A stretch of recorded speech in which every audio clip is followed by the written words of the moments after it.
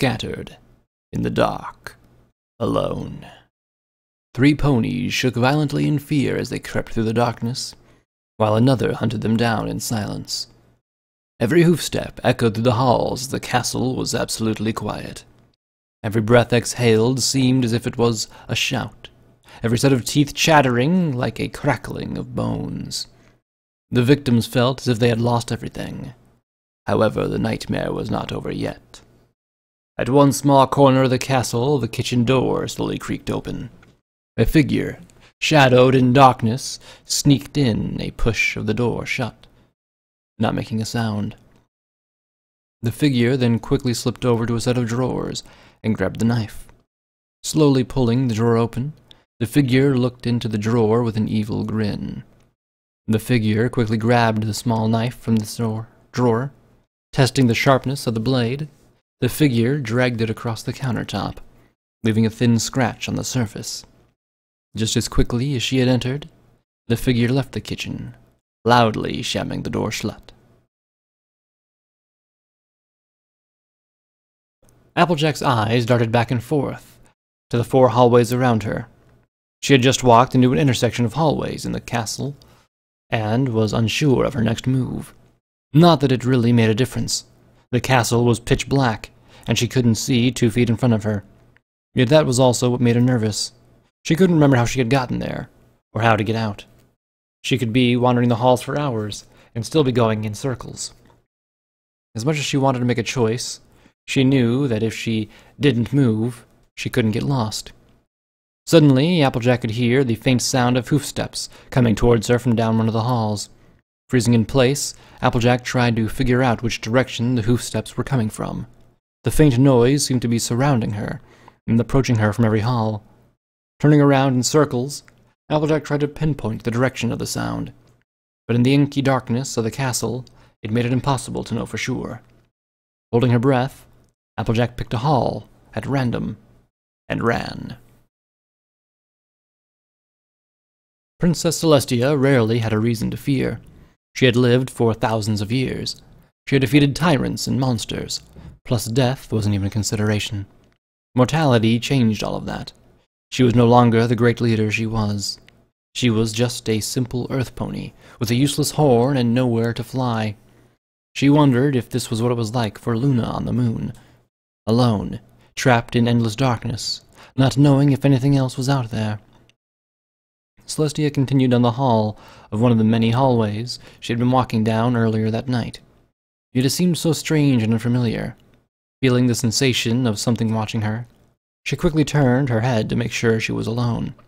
Seeing nothing behind her, she sighed and continued on her way.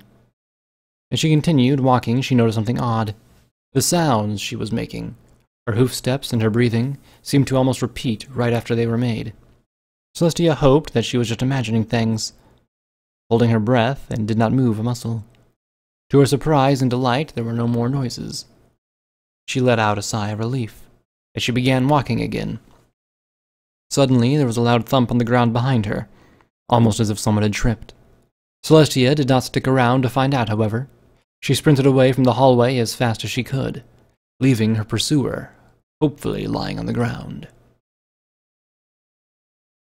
Pinkie Pie anxiously paced the halls, looking for a safe place to hide. She knew that if she would stay out in the open, she would be found. "I'd have to make it until morning," she kept telling herself. But no matter how much she denied it, she was not okay. She needed some place, any place, to hide. All of a sudden, a figure turned the corner from down the hall, and Pinkie froze in place. It was too dark to see who it was, but Pinkie did not want to find out. Quickly, her eyes darted up and down the hallway, looking for a way out. Just as she was about to give up hope, Pinkie spotted a small table right outside one of the doors.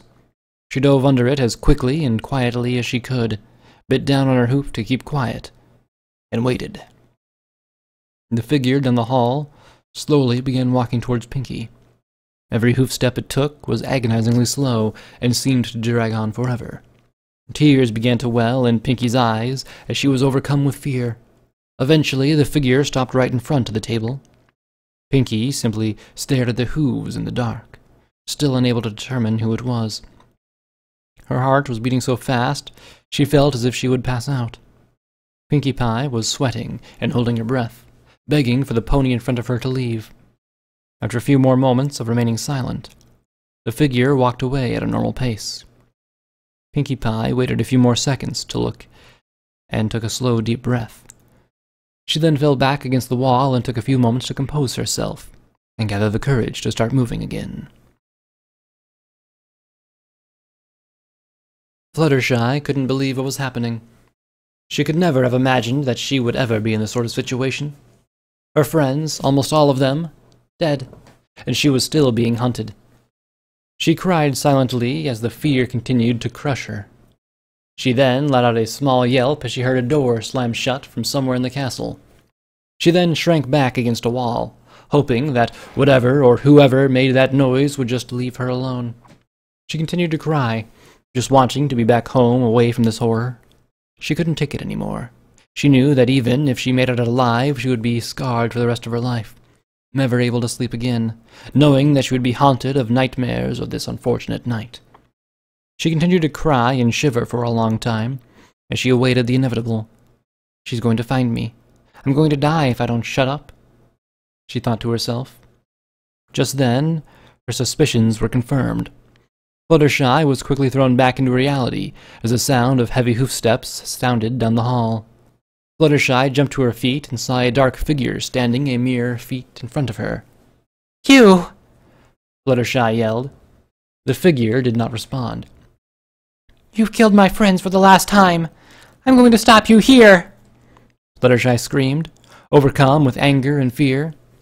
The figure once again did not respond.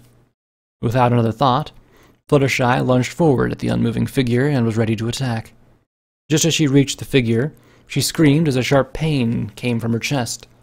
Fluttershy was pushed back and held her chest with a hoof. Feeling a cold liquid with her hoof, Fluttershy looked down. To her horror, a knife was sticking out of her chest and had already caused a lot of blood loss. Fluttershy felt sick and dizzy as she collapsed to the floor. She gasped for air as her eyes rolled back into her head. With one final breath, her body went limp as a pool of blood continued to grow.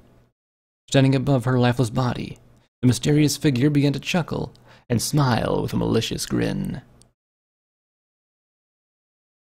One tried to fight back, and then there were 3.